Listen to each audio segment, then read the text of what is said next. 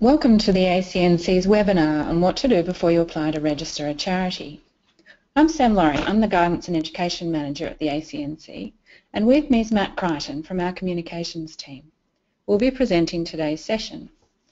Also assisting us today by answering your questions live during the webinar are Nicola Bennett, one of our Law Interpretation Specialists, Lee Law, one of the ACNC's Legal Counsel, and Matthew Peterson, Not-for-Profit Risk Manager from the Australian Taxation Office. Also helping us out is Minori, also from our Communications team. This session aims to help you to know what issues you need to consider before applying to register an organisation as a charity and what information you'll need to have available when you do apply. We'll be having a look at issues such as legal structure and charitable purpose. There will be information for people who haven't yet set up their charity and for those who have an existing not-for-profit but are considering whether or not to apply for charity registration. Depending on your situation, the information you need will be different, but we'll try to answer as many of your questions as we can. So, a few tips before we start. If you have any difficulties with the sound on your computer, try calling the phone number listed in the GoToWebinar control panel. If you'd like to ask a question, you can type it at any time in the GoToWebinar panel, which should appear on the right-hand side of your screen. Use the chat or question box to ask a question. We'll also allow some time for some questions at the end, after the formal presentation has finished, when we'll stay online to chat. We'll answer your questions directly and privately, but if we think the answers would be useful for everyone, we can also respond to everyone. This will show the question and our reply. So, let us know if you want your question to be private. All attendees will be able to see the question that we respond to and our answer. We suggest you keep your questions general rather than very specific and in a way that identifies your charity. If there are any questions we can't answer during the webinar today, which may happen if we get a lot of questions or very complex questions, we'll provide answers at a later stage by email. We'll also provide contact phone numbers for specific queries later in the webinar. A recording of this webinar and the transcript and slides will be available on our website within a few days of the webinar. And finally, we value any suggestions you have to improve our webinars in the future. So please pass on your suggestions in the survey that will pop up at the end of this session.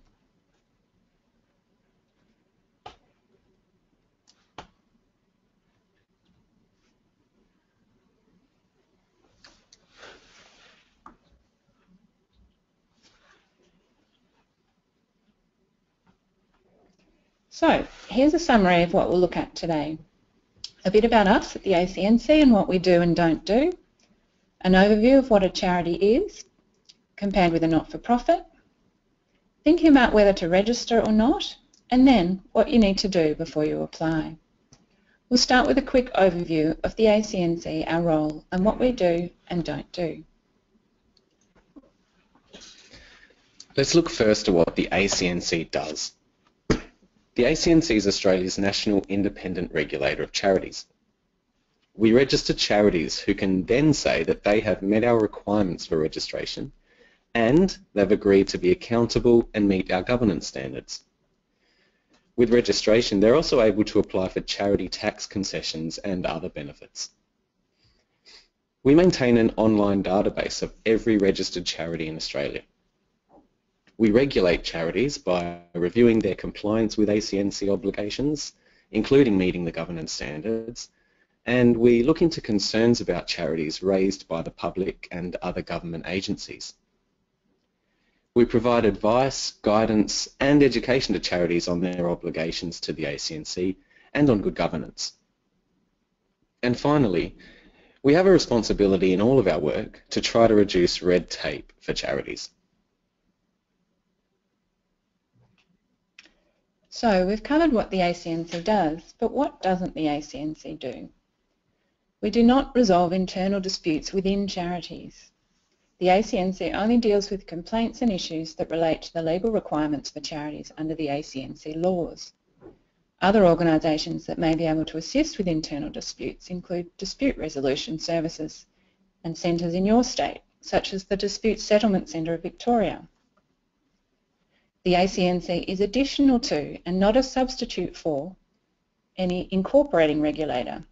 such as a state consumer affairs agency if your charity is an incorporated association. We do have some arrangements in place to accept some reporting to state or territory regulators. We are not an advocacy body for the sector. The ACNC is a government body. It does not advocate for charities. Sector peak bodies such as ACOS, the State and Territory Councils of Social Services, and your service peak bodies, for example, for education groups, do this on your behalf. We are not trying to run your organisation or tell you how to run your organisation. We don't have the power to manage your organisation, only to require that you meet our requirements under the law. Beyond this, how you run your charity is up to you. The ACNC is not a legal advisor and does not provide legal advice. We can give you information on what you need to do to register and remain registered as a charity, but we cannot give you legal advice on your organisation's particular situation. We may be able to refer you to those who can. And finally, the ACNC is separate to the ATO and other government agencies. The ACNC is necessarily independent of other government agencies and is tailored to the charity sector. The ATO, the Australian Taxation Office, not the ACNC, decides tax issues like whether your organisation will be endorsed as a deductible gift recipient, or DGR. However, the ATO accepts the ACNC's determinations of which organisations are charities and what types of charities they are. Matthew Peterson from the ATO's non-profit team will be able to answer ATO-related questions during our webinar and afterwards via our online Q&A system.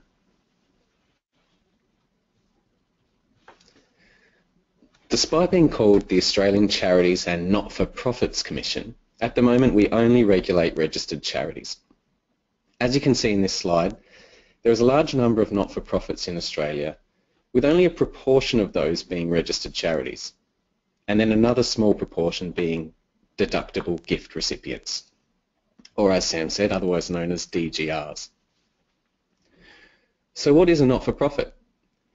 Generally, a not-for-profit is an organisation that does not operate for the profit, personal gain, or other benefit of particular people.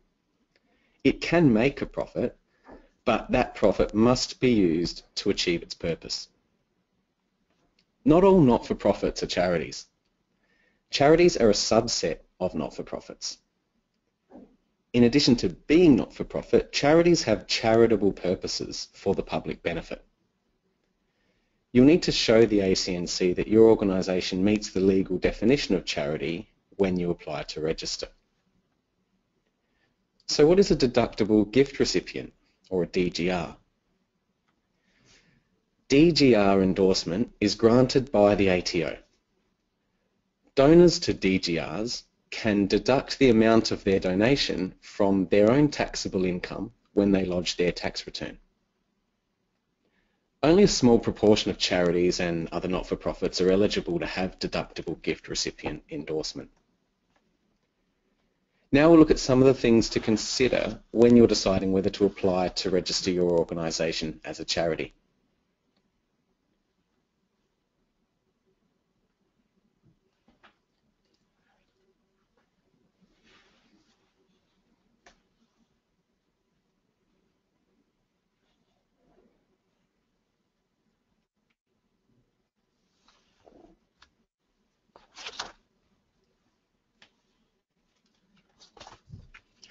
There are a few essential things to consider before you decide whether you want to apply to register a charity. Do some background research and ask some questions. Are you starting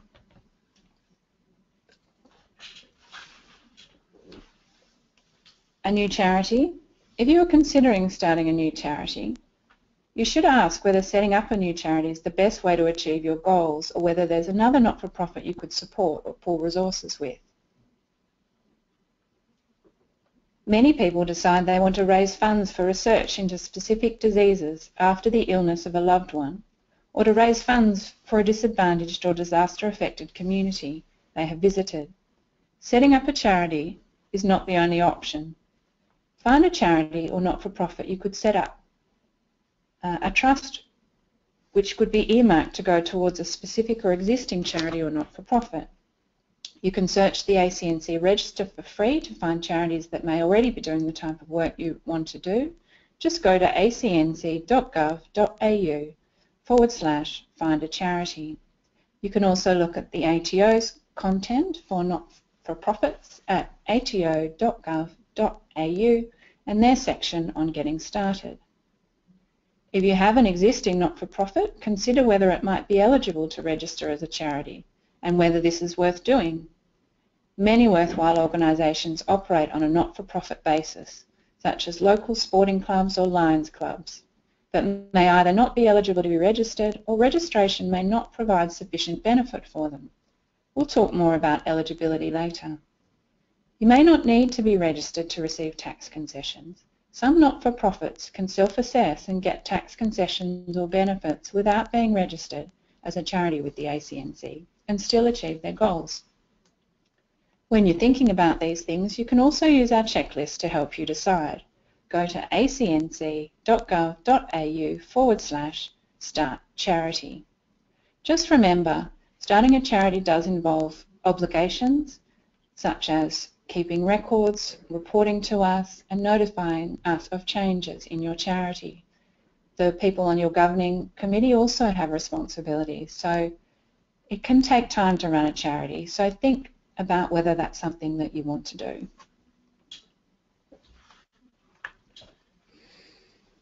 If you do want to register your not-for-profit as a charity, you might ask what the benefits are and what registration will require. One of the main benefits is that your organisation will be eligible to apply to the ATO for charity tax concessions, such as income tax exemption or GST concessions. Depending on your organisation's charitable purpose, it may also be able to apply for additional tax benefits as a public benevolent institution, otherwise known as a PBI, a health promotion charity, which is also known as an HPC, or as a charity advancing religion. It may be able to apply for endorsement for certain categories of deductible gift recipient, the DGR that we mentioned earlier, and may receive a range of other Commonwealth concessions, benefits or exemptions available to charities. And finally, with registration, you'll have a free online presence on the ACNC Charity Register. This is where the public can find out about your charity and see that it is under ACNC regulation. As I said earlier, each registered charity has ongoing obligations to the ACNC and must meet these to remain registered. Firstly, charities must be not-for-profit and pursue their charitable purpose, and they must remain that way. Secondly, your charity must notify the ACNC of certain changes and report annually to us. You must notify us if your charity changes its legal name, if your charity changes its address for service, that is, where legal documents can be sent, if your charity changes its responsible persons, these are the directors, committee members or trustees, or if your charity changes its governing documents, such as its constitution, rules or trust deed. In addition to this, all charities except corporations registered with the Officer of the Registrar of Indigenous Corporations must report to us by submitting an annual information statement, and for medium and large size charities, a financial report every year. This statement's due within 6 months of the end of your reporting period and can be submitted through the ACNC Charity Portal. Thirdly, your charity must keep financial and operational records. And fourthly, you must meet the ACNC's governance standards. All charities, except a very specific group of what we call basic religious charities, must comply with the ACNC's governance standards. These 5 standards set out a minimum standard of governance to help promote public trust and confidence in charities. And we'll go over this a bit more later. Finally, as well as meeting the ACNC's requirements, you must continue to meet any other obligations your charity has under other laws and to other government agencies. For example, if your charity is an incorporated association, you'll still have to report to your incorporated association's regulator. We're going to look next at what you need to have sorted out before you apply. You need to know the following things about your organisation. Number one, is it eligible to be a charity? Is it not-for-profit, and does it have a charitable purpose for the public benefit? Number two, what is its legal structure? Number three, does it have an ABN? Number four, do you have a publishable name for your charity and details of its board or its committee members? And number five, what tax concessions do you want, and do you know what you're eligible for? First of all, for your organisation to be registered as a charity, it must operate on a not-for-profit basis, both while it's operating and also when it winds up or closes down. This means that it can't operate for the profit, personal gain, or other benefit of particular people, such as the members, the people who run it, or their friends and relatives.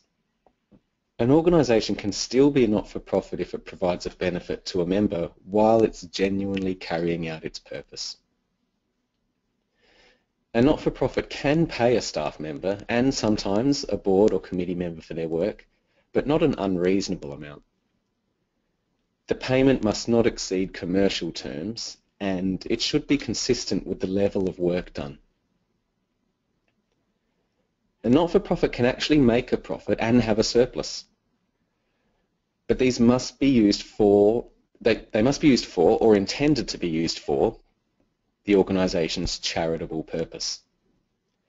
A not-for-profit can keep its profits as long as the reason is in line with its purpose. For example, it may be saving up for a new project, or it may be accumulating a reserve so it continues to be sustainable. Not-for-profits should not hold on to significant profits indefinitely, as this may suggest that it's not working solely towards its charitable purpose. You can demonstrate that your organisation is not-for-profit by including clauses in your governing documents that state this. The two clauses on the slide are examples of how you can do this, and this information is also available at acnc.gov.au/not-for-profit. The not-for-profit clause sets out how the organisation's assets and income are used and distributed while it's operating. The dissolution clause sets out what happens to the organisation's assets if it dissolves or if it winds up. Some organisations can also show their not-for-profit character through the operation of certain laws, such as state or territory incorporated associations legislation or trust law, for example, with charitable trusts. So we've looked at not-for-profit, and now we're going to talk about something really important. There's quite a lot of detail here, but charitable purpose is one of the key things that you need to look at when you're applying to register. So after demonstrating that your organisation's not-for-profit, you need to show that it has a charitable purpose. This is one of the most important elements, as I said. If your organisation is registered as a charity, this purpose usually becomes its charity subtype. So, what's a charitable purpose? A charitable purpose is the reason a charity has been set up and what its activities work towards achieving. It might also be called its object or mission. Charitable purpose has a special legal meaning developed over years by courts and Parliament. The courts have recognised many different charitable purposes, and as society changes, new charitable purposes are accepted. Since the 1st of January 2014, the Charities Act 2013 has defined what a charity is for ACNC purposes. It lists 12 charitable purposes, which include advancing religion, advancing education, advancing health, and advancing the natural environment. Some types of purposes that would be considered charitable include helping people who are experiencing some type of disadvantage, for example due to ill health, poverty or age, raising awareness of health issues, advancing culture such as preserving Australian Indigenous heritage through a museum or promoting the arts, protecting the safety of the public, such as through a surf lifesaving service. Some purposes may be beneficial for the community but are not charitable at law.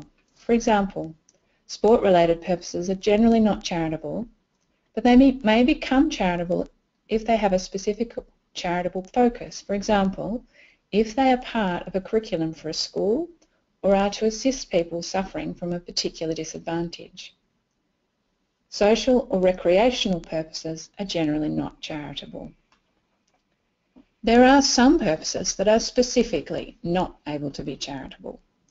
These include providing private benefits to people such as members of an association, a profession or industry, engaging in or promoting activities that are unlawful or contrary to public policy, or promoting or opposing a political party or a candidate. These purposes are not able to be charitable. To be registered with the ACNC, your organisation must also only have charitable purposes or purposes which are ancillary or incidental to a charitable purpose. These kinds of purposes are those that further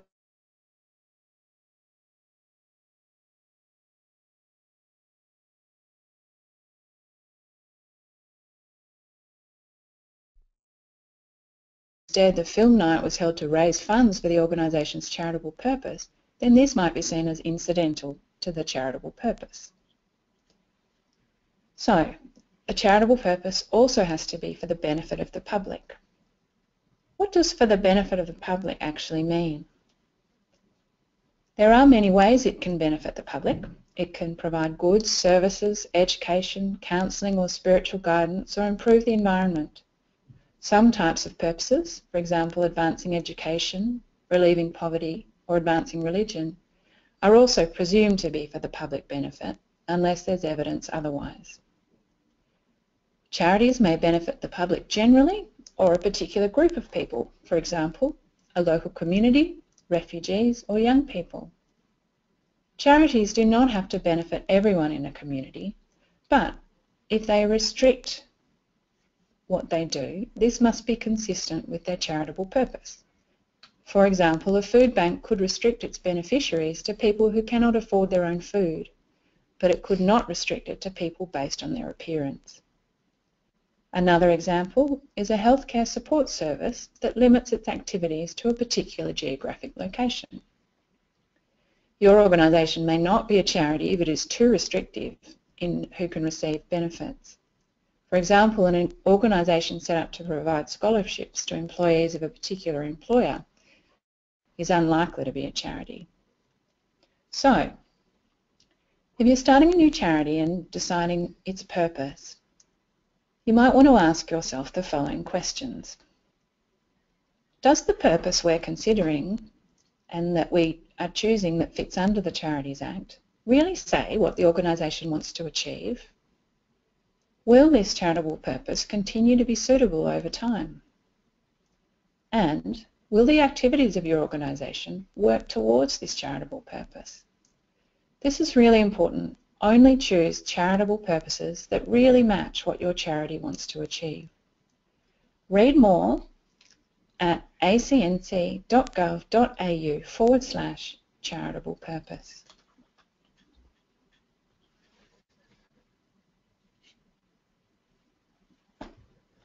As well as the 12 charitable purposes or subtypes in the Charities Act, there are 2 additional subtypes that your charity may be registered with.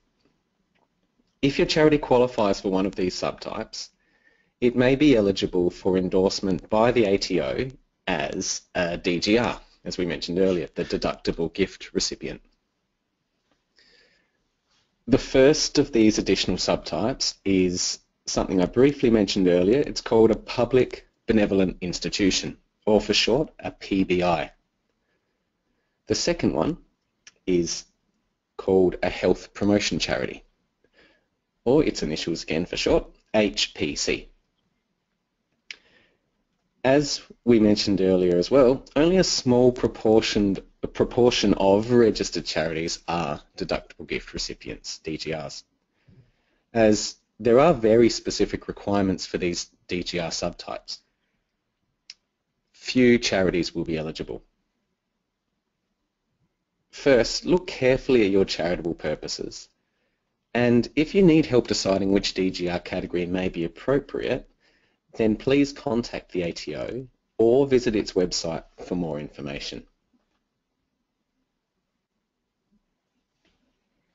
So, before you apply to register, you need to know what your organisation's legal structure is. If you're starting a charity from scratch, the legal structure you choose is one of the most important decisions you make, because with the right legal structure, your organisation will be able to carry out its activities effectively and in compliance with the law.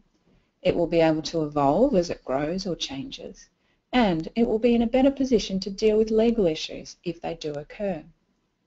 Some types of charities, such as certain ancillary funds, must be set up using a particular legal structure.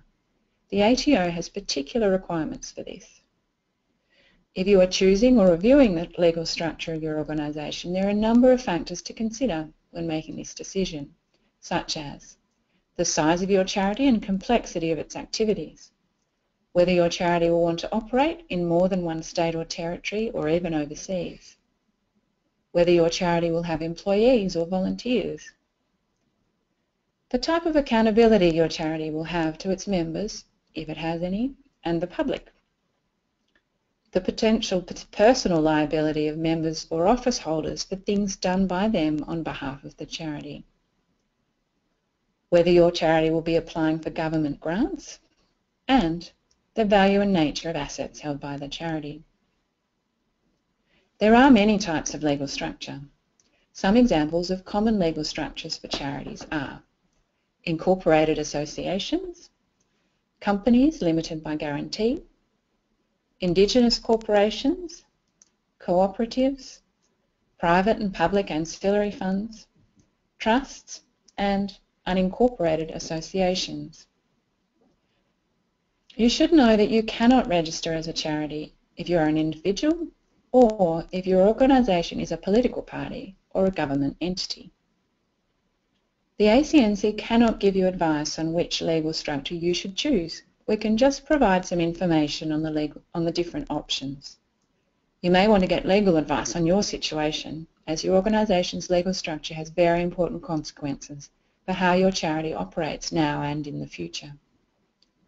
There is more information on our website and available from the ATO and other not-for-profit regulators as set out in the slide on your screen.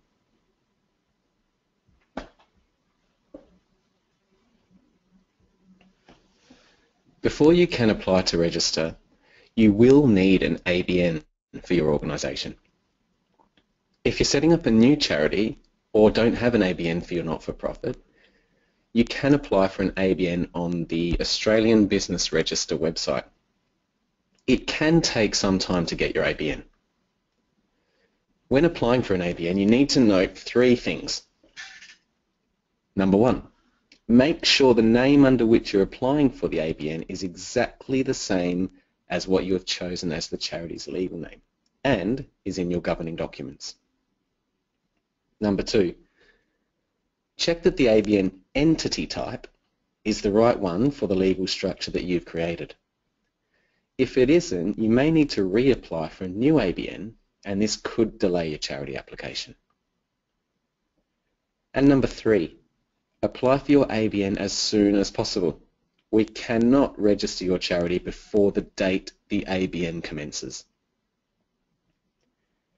If you have inquiries about the progress of your ABN application, we suggest you contact the Australian Business Register between 8 AM and 6 PM, that's Eastern Standard Time, and weekdays, Monday to Friday, on 139226.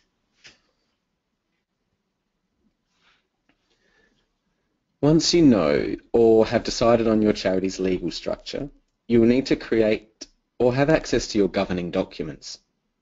These may be, for example, your organisation's rules, its constitution, articles of association, or a trust deed. The governing document is a very important part of the registration application, and you will be asked to provide a copy. It must set out, as a bare minimum, the purpose of the charity, and that the charity will operate on a not-for-profit basis both during its lifetime and also if and when the charity winds up. It may also set out important aspects of the organisation's operation, such as its membership rules, how it will make decisions, how meetings will be held, and how people are appointed to the organisation's governing body, such as the Committee of Management or the Board, and the types of powers that the people on these bodies have. If you believe your organisation may be eligible for DGR endorsement, you will need to include certain clauses within your governing documents.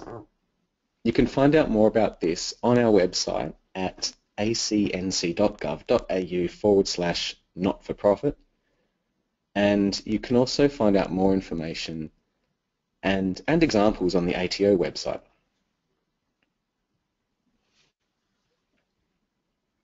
On our website, there is information about template governing documents for different types of legal structures. If you are starting a new charity or want to upgrade your not-for-profit's governing document, you can use a template. The template you select will depend upon the type of structure your organisation has or will have. For example, for people wishing to register a company limited by guarantee, we have a template constitution available on our website. The screen is showing a snapshot of the relevant page on our website where you can access some templates. Similarly, all of the state regulators of incorporated associations and ORIC have a standard set of rules, often called model rules, for those types of not-for-profits. When using the templates, you'll need to choose one that's suitable for the legal structure you wish to use for your charity, adapt the template to suit your charity's needs, and make sure you meet the requirements of both the ACNC and any other regulator if you choose to incorporate. If you want to create your own governing document, it must contain all the clauses necessary for us to register your organisation as a charity, and also be suitable to support the governance of your organisation in the future. If you're unsure about how to get a suitable governing document, you may want to get professional advice or contact us on our advice line.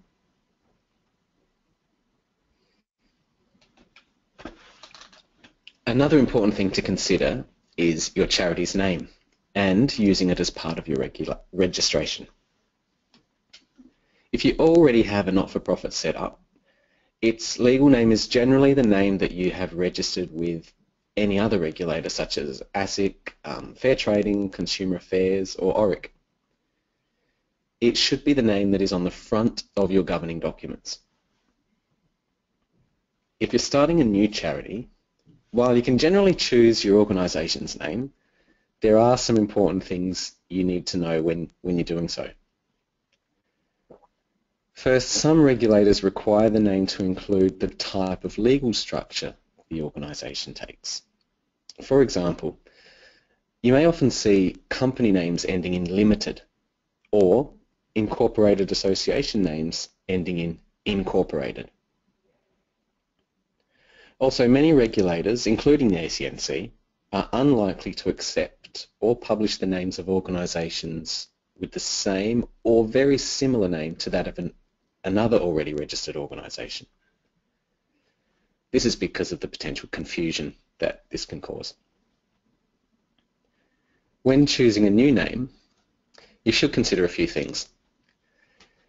Consider choosing something distinctive so that someone can find your charity when searching the register. Don't call it the Museum Trust, for example, which might return hundreds of charities with these common words in the name on the register. Avoid using words or acronyms that could cause offence in English or another language. Check that you have permission to use the name, for example, if it's somebody's name or subject to intellectual property rights, such as a trademark. And it's important to avoid using misleading names. For example, a name that suggests the charity does something or works in a particular location when, in fact, it doesn't really. So that's the name. Now we'll look at who governs the charity. To register a charity, you need to tell us the details of what the ACNC calls your responsible persons. This includes their names, dates of birth and addresses. It's important to note we don't publish their dates of birth and addresses on our public register. The responsible persons are those people who have ultimate responsibility for controlling the direction and governance of the charity. So it's important to have chosen appropriate people for this role and that they understand what the role involves.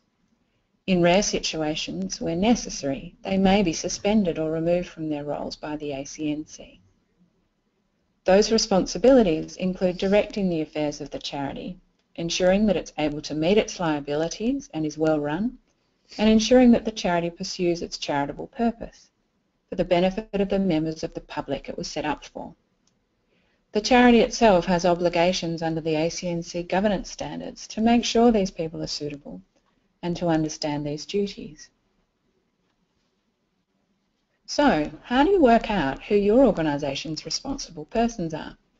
This can be clearer for some charities than others. Some common examples are in this table.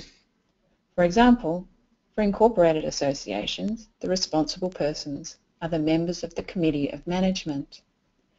For a company limited by guarantee, an Indigenous corporation or a cooperative, these people are called the directors. For a trust, it's a trustee or the directors of a corporate trustee. For an unincorporated association, it's not always clear. For example, for a religious organisation, there may be a central governing body with branches.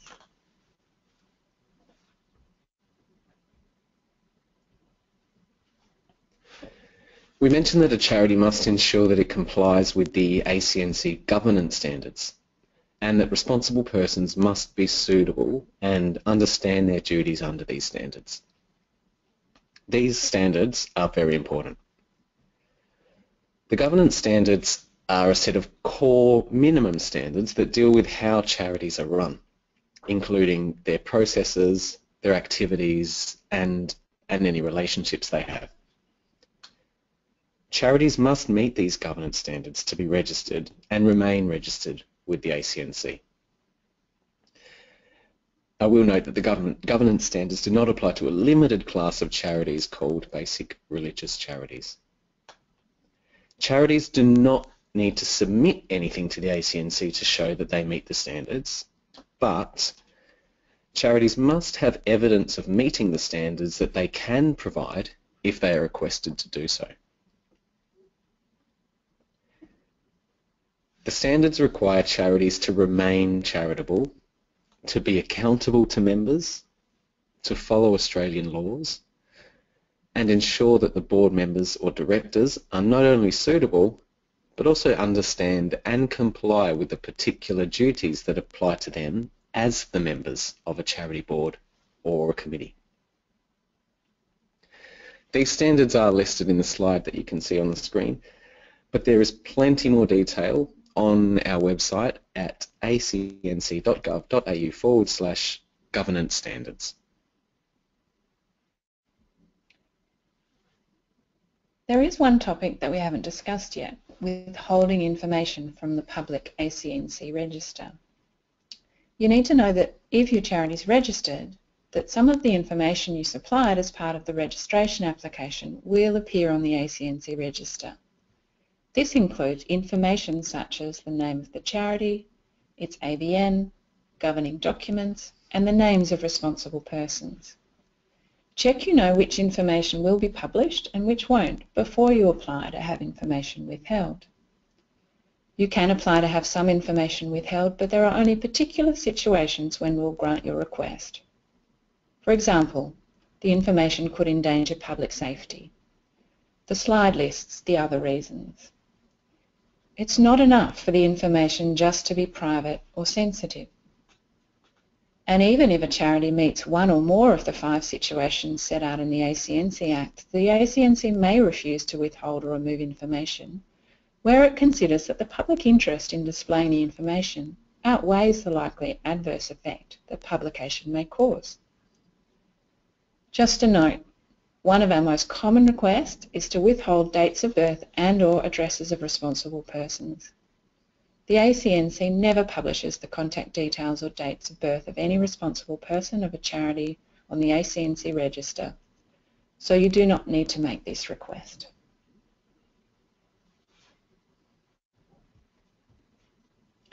One final thing you need to consider before starting your registration application is what charity and other tax concessions may be available for your charity. Your charity must be registered with the ACNC before it can receive charity tax concessions from the Australian Taxation Office, the ATO. The main types of charity tax concessions are income tax exemptions, refunds on franking credits on dividends, goods and services tax, GST concession, and fringe benefits tax rebates. As we said earlier, some charities may also be eligible to apply for endorsement as a DGR. Just as a reminder, donors to DGRs can deduct the amount of their donation from their taxable income when they lodge their tax return. So, how do you apply for charity tax benefits? You can do this using the same registration form. After the ACNC has decided your charity status, we'll pass on your application for tax benefits to the ATO. The ATO accepts our decision on charity status and then decides which tax concessions your charity is entitled to, depending on your registered charity subtype. The ATO may also have additional requirements or special conditions that you must meet before you receive particular tax concessions. The ATO provides guidance at www.ato.gov.au under Getting Started and what you need to start a not-for-profit and the types of concessions available.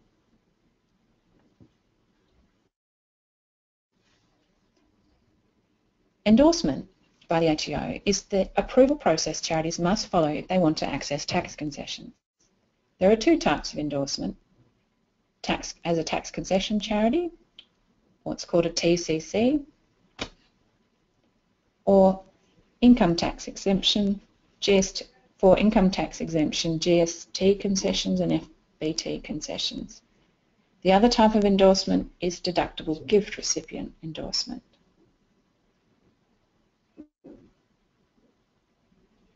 Just a note about the process. ATO case officers will contact you. They'll only ask you for information that hasn't already been provided, and they generally determine entitlements to charity tax concessions within 14 days of receiving all the required information.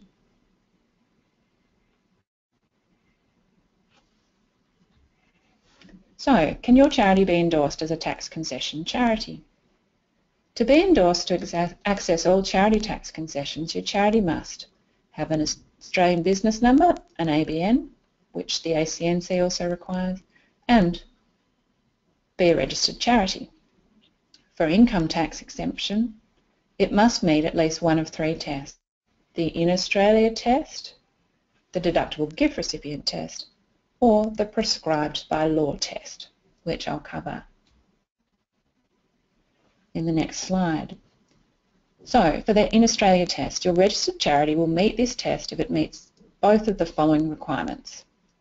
It has a physical presence in Australia, and to the extent that it has a physical presence in Australia, it incurs its expenditure and pursues its objectives principally in Australia. The deductible gift recipient test.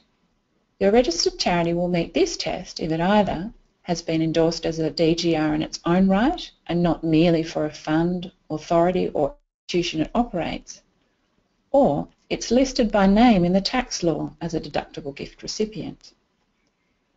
The prescribed by law test. Your registered charity will meet this test if it is prescribed by name in the income tax regulations and one of the following applies. It is located outside Australia and is exempt from income tax in its country of residence, or it has a physical presence in Australia but incurs its expenditure and pursues its objectives principally outside Australia. Now for GST and FBT concessions. For GST charity concessions, there are no additional tests required to access this concession. For FBT concessions, FBT rebates only available to registered charities endorsed to access income tax exemption, with the exception of registered charities that are not institutions, registered charities that are institutions of the Australian Government, a state or a territory, and registered public benevolent institutions and registered health promotion charities. These organisations may be eligible for the FBT exemption. FBT concessions. FBT exemption. The FBT exemption is only available to endorsed and registered public benevolent institutions or health promotion charities.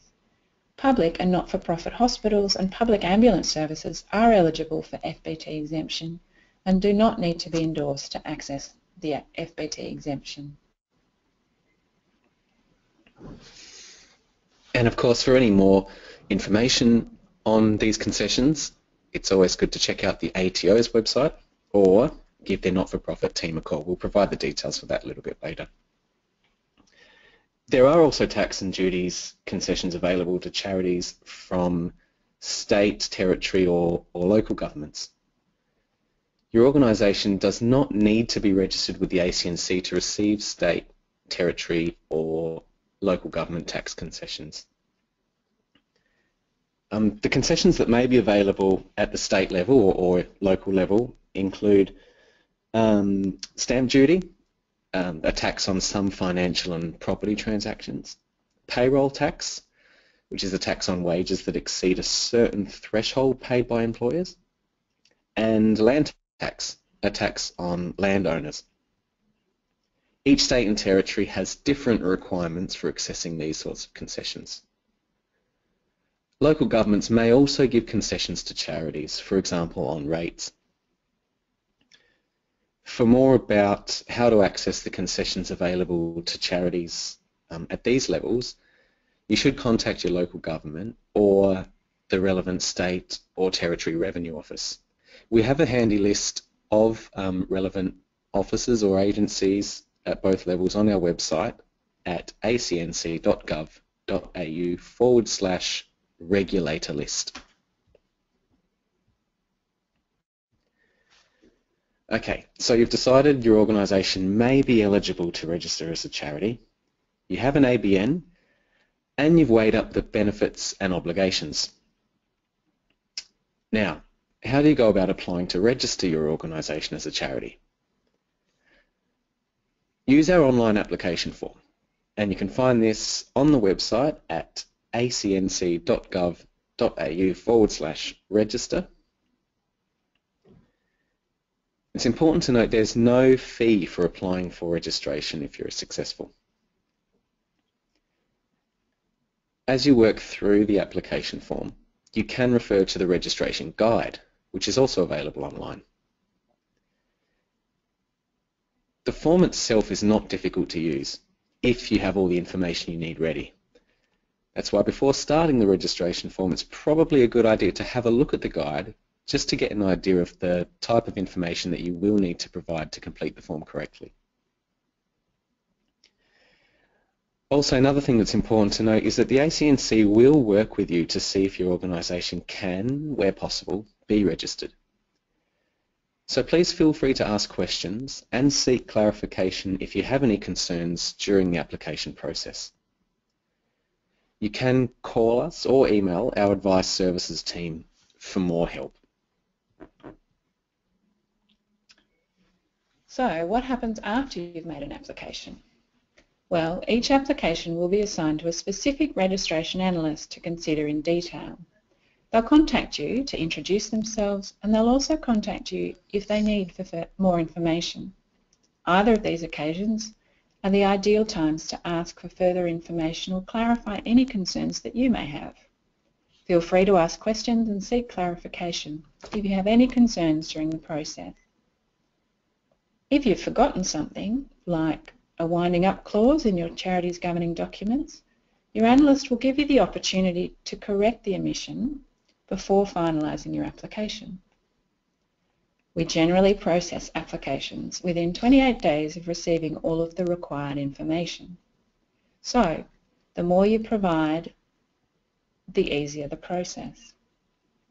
We'll write to tell you if your application's been successful and send you a charity pack. In the charity pack you'll receive a registration letter signed by the Commissioner, a registration certificate, a password to log into the ACNC charity portal, and information about being a registered charity, including ongoing obligations to us. If your application is not successful, we'll write to tell you why, and you can ask for our decision to be reviewed.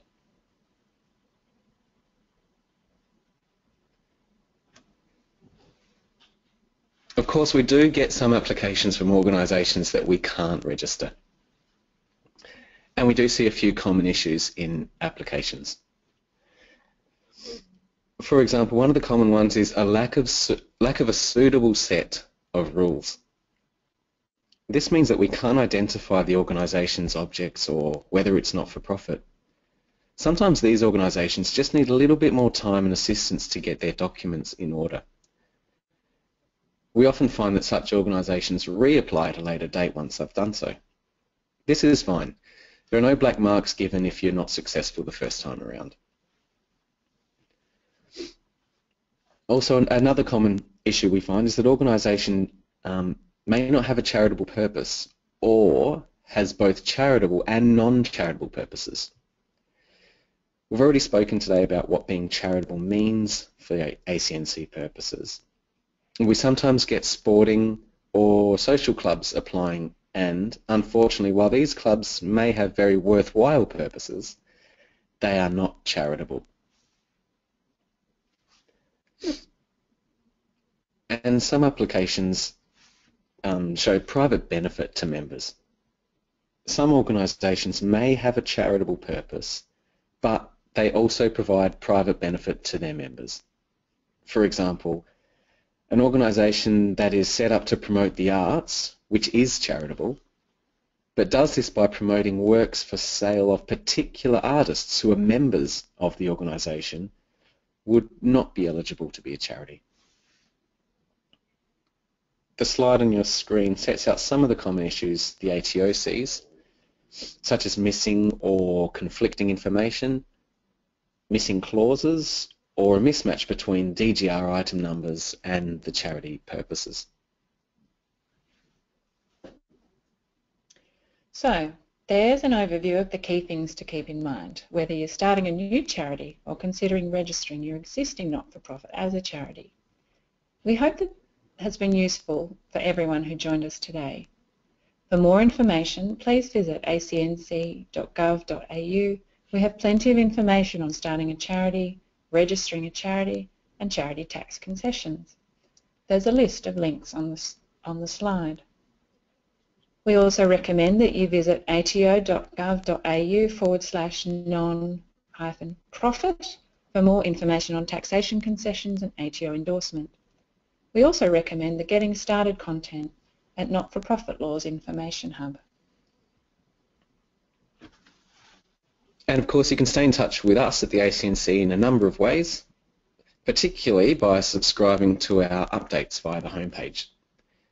You can find out more information about the ACNC's webinars program at acnc.gov.au/webinars. You can also view past webinars too at that page. There's a whole list of the program there, and the past webinars are able to be streamed through the website. You can also call us on 13ACNC, which is 132262. Our phone lines are open between 9 AM and 6 PM Australian Eastern Time, and the summertime during the summer months, and they are staffed by helpful people who understand the charity sector and can provide advice on how charities can meet their obligations to the ACNC. Our staff are trained to give general advice on a range of topics related to the regulation of charities. You can also email them at advice@acnc.gov.au.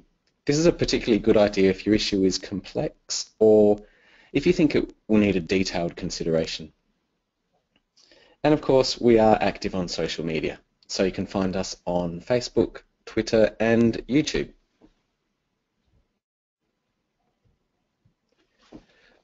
And you can get some more information about the tax concessions available to charities from the ATO There's information on starting a not-for-profit and the range of benefits available. Visit ato.gov.au/non-profit. That's non-profit. And you can call their not-for-profit team on 1300 130 248 between 8 a.m. and 6 p.m. Australian Eastern Time on weekdays.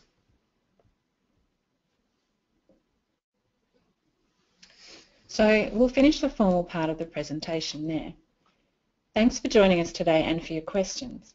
We will remain online to answer questions for another 10 minutes or so and can share answers to questions that may have broad interest. If you have questions that are specific to your particular charity or are particularly complex, we recommend you contact our Advice Services team, or if it relates to DGR endorsement or other tax issues, the ATO's non-profit team. Remember that the ACNC runs webinars for charities at least monthly on a broad range of topics. Our next webinar is on Tuesday the 8th of March and is aimed at new charity board members. It's called Welcome to the Board. Sign up for this or any other webinars at acnc.gov.au/webinars. If you are interested in being kept up to date on webinars coming, please let us know in the survey at the end of this webinar. We also really appreciate feedback that you can give us so that we can improve our webinars in the future. You can also get in touch with our education team directly at education@acnc.gov.au. If there are lots of queries coming through and some are specific or we just aren't able to get to them today, we can email you back, and you'll also all receive a follow-up email with some of the common questions and answers, as well as a list of links that we've talked about in our presentation today.